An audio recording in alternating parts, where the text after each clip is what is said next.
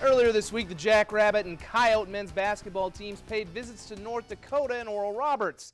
Tonight, it's the women's turn to play in those same venues. Why they don't play doubleheaders, I don't know. We start with the Jackrabbit women in Grand Forks. SDSU men won there by 4 on Wednesday. SDSU women won by a lot more than 4. Tylee Irwin, the North Dakota native, scores. She gives the Jackrabbits the lead. She scored their first 4 points. Macy Miller scored plenty as well. This 2 of her 24. SDSU on an 11-0 run. They were far from done, and neither was Irwin. She scored all 9 of her points in the first quarter. This and 1 from Peyton Burkhardt, part of a 16-0 SDSU run. Welcome to the Summit League, Fighting Hawks of North Dakota. That's Madison Giebert for 3.